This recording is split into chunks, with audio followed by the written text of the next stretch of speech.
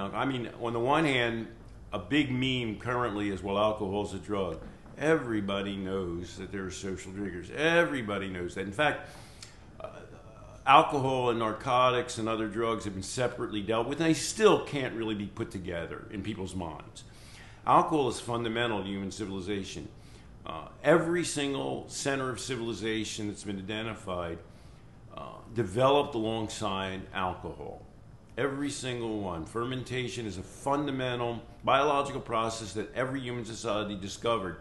And people seriously propose that human civilization is fundamentally linked to alcohol. Obviously, most societies deal successfully with alcohol, despite, in our modern civilization, counterexamples that we can readily find. We know that psychoactive substances are a fundamental part of human society and always have been. Opiates have existed since antiquity. Marijuana has been known since nearly as long in the Middle East. Alcohol grew up with society. Psychoactive substances and their experience are fundamental to the human condition and to human civilization. We're looking at it totally ass backwards.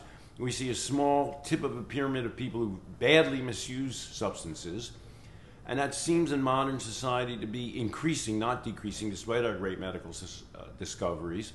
And then we lose sight of the way that, in fact, psychoactive substances have been integrated throughout the history of human beings, and actually even with animals. Think catnip.